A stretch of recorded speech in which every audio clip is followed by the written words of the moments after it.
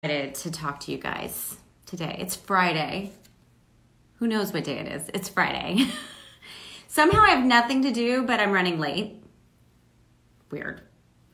But I'm always running a little bit late. That's kind of a secret about me. I'm always running a little bit late because my head is in the clouds and I'm thinking about things. But here I am. And I'm really excited to see y'all. Because today is the first day of May. And you know what that means? It means it's time to reveal the May Reese's Book Club pick. And I'm really excited about this one because I read it and I loved it so much and it just took me to another place. So the May Book Club pick is The Henna Artist by Alka Joshi.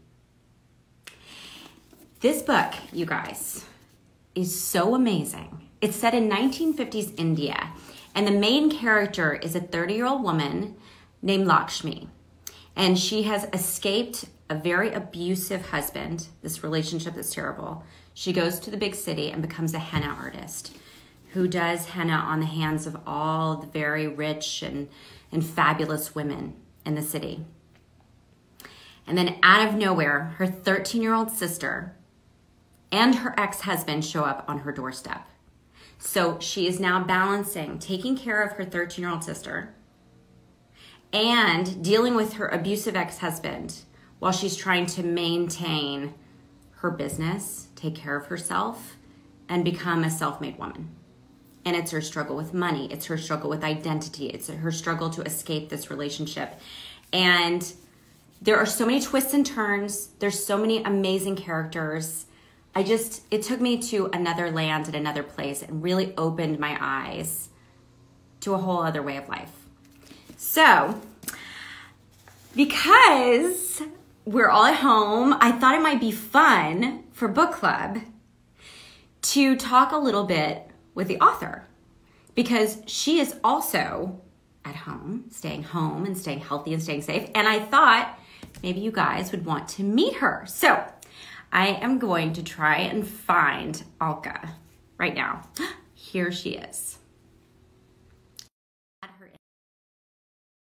all about her amazing book, The Henna Artist.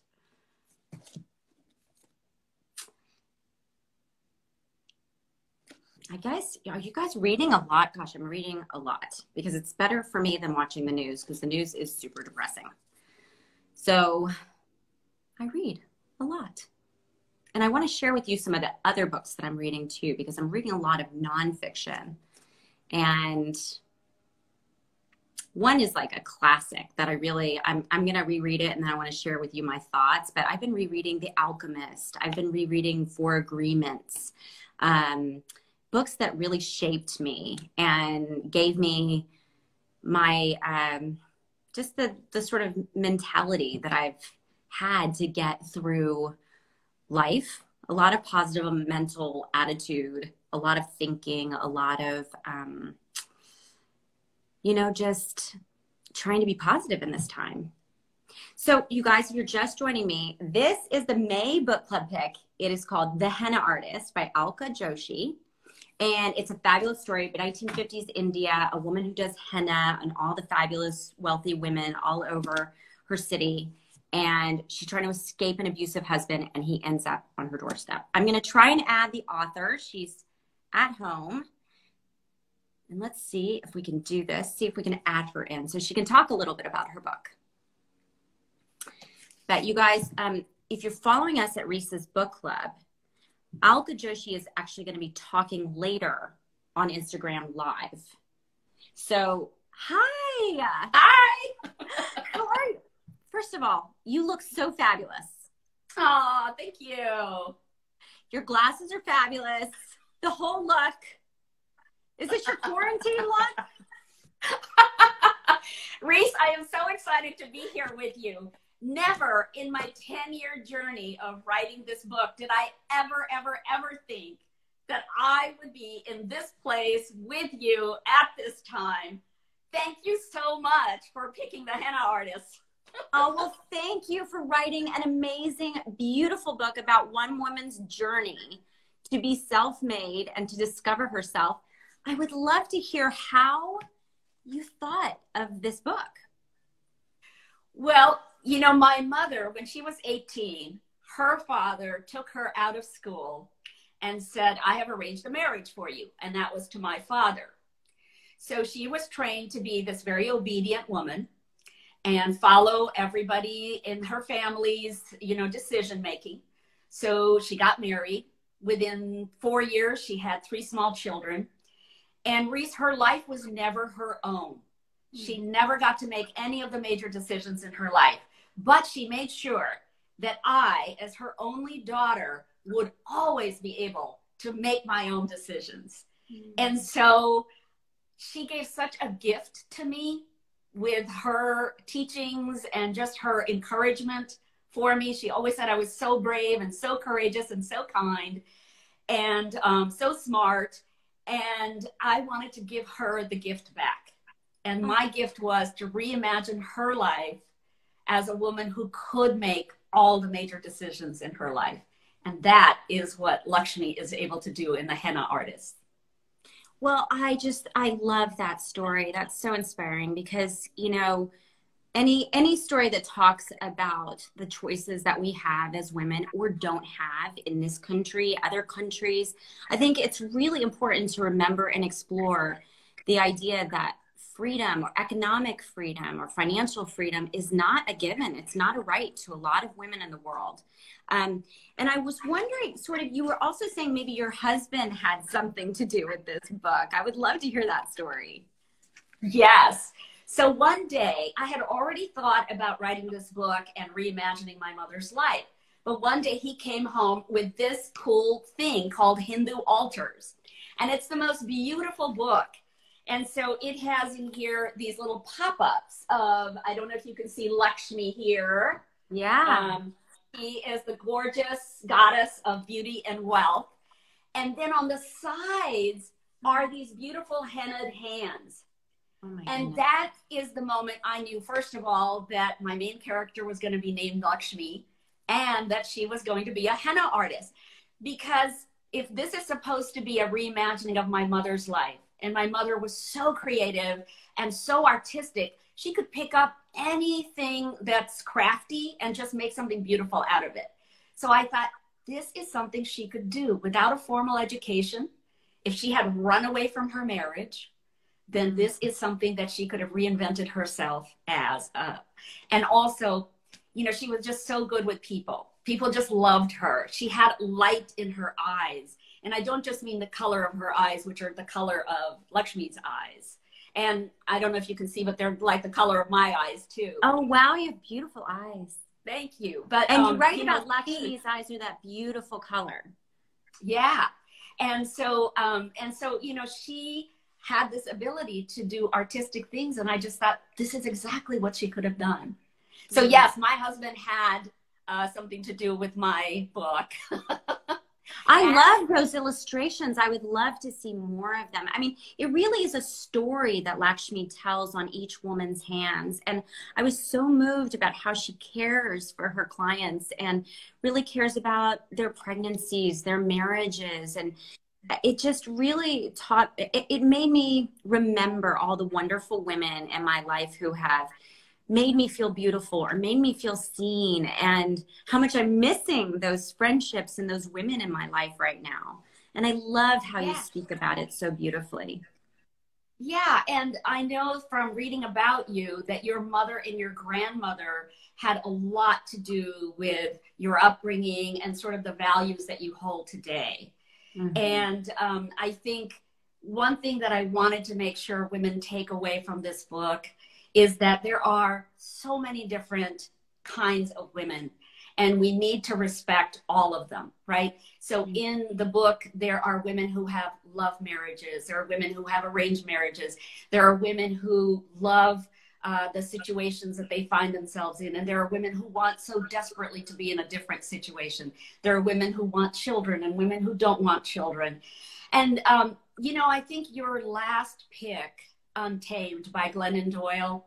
Yes. What she's talking about is that women don't have to accept the conscripted idea of how they're supposed to be and what they're supposed to like and how they're supposed to raise children. They can set their own agendas for their lives, and they can determine their own ways of being. And I think this is, I'm so glad that that was your April pick, because yes. I think it feeds right into what Lakshmi is doing in the henna artist. And I think the life that really my mother would have wanted to live, you know, the life of her own choosing. Oh, that's so beautifully said. And I do think it's so important that we explore the stories of all women, that we withhold judgment, that we really open our eyes to other cultures, other ideas, and ideas that maybe we don't know everything, right? There are right. so many ways of living a life, and you have portrayed so many beautifully in this book. If you're just joining us, the May book pick is The Henna Artist. And I'm being joined by Alka Joshi, the wonderful writer. This is amazing that this book is, it just really touched my heart. I have such a soft spot for her little sister, who has just come to live with her. And I think a lot of people are living with their siblings right now in a sort of, you know, unorthodox yes. way, that they're just unexpected. And I love the relationship. Do you have a sister of your own? You know, I don't. I always wanted to have a sister. I always asked my mom, could I have a sister? And before I realized how babies are actually made. And so what I do have, though, are two amazing brothers. I have an older brother and I have a younger brother, and they have been on this journey with me throughout the process. They have added to this book. My father has added so much to this book. I mean, my dad has such an encyclopedic knowledge of that time period, because both my parents were born before independence. They lived through independence, and then we were all in India at the time they got married, which was the year 1955. Very wow. significant. Yeah. And then we were in India until, you know, I was 9 and my brothers were 11 and 8, and then we moved away. So my dad is one of the people whom Prime Minister Nehru, the first Prime Minister of India, he said to all the young men, hey, you guys, I want you to go out and be engineers and be architects, and I want you to learn from the West, bring back the good ideas, and apply them to India and help rebuild India. And my father heard that call, and he became a civil engineer. And so he was in the state of Rajasthan. He was building a lot of roads and bridges and dams and all kind of infrastructure. Oh, it makes me long to travel. I've only been to Rajasthan once in my life, but it is just filled with color and beauty, and you describe it so beautifully in this book. Alka, we're gonna probably wrap it up soon, but I just want to know, how are you staying above water right now? How are you staying so resilient? And your book talks about female resilience and how the human yes. spirit is so strong, but maybe talk a little bit about that. Well, I think that, first of all, change is good. I think that whenever change happens, we fear it, right? But we don't have to fear it. I think with every negative thing that happens, there's also something truly positive that comes out of it. And I think right now, maybe if we're in fear, we're thinking of only the negative things that are happening. But think about how clean the air is. Think about how clean our water is now that nobody is, you know, using a lot of the outdoor resources that we have. All the wildlife is coming back to claim its territory. And I think this is a great time for us to read, right? Because we're at home, and what a great time to get the kids to read, and for us to reconnect with children that are in our home. And, you know, I'm sure you're finding this with all of your kids. It's like, okay, how do I keep them busy? How do I, connect to them in a different way than I did before? So I think anytime there is change, it doesn't have to be bad. There's so much good. And if we can just focus on the good, then our lives are just so much better. And can I just say in closing that I still remember this speech that you made when you won the Best Actress Award for your performance for Walk the Line. And I hope I don't cry when I say this, because you make me cry. It meant so much to me that at the very end, what you said was, I just want to matter. I just want to matter in this world. And I think that I really want to matter in this world too. I mean, you took the words and you made them come alive for me. And so, you know, I don't have children, but I have given birth to this book. And I just hope that this is the legacy that I leave. So thank you, Reese, for helping me make that happen. Well, Alka, that is so beautiful. Thank you so much for that compliment. I do think about it all the time. My grandma always just said she wanted to matter. And I think you have really done something that makes people really see characters that matter. And I love that your mother is in this book. You can feel it on every page. Oh, you're a doll. Thank you so much. What a pleasure to speak with you this morning. I know you're going to be going over to Reese's book club and doing a live over there. So if people have questions for you, now you're going to make me cry. Look at us crying in the morning. But thank you for sharing. You have a beautiful heart, and if people are just joining us, this is the May book pick, The Henna Artist. Read it. Follow along with us at Reese's Book Club. We love sharing with you. And Alka and I will be talking all month about her incredible book. Thank you. Thank you. Bye, right. everybody. Have a wonderful day. Thanks.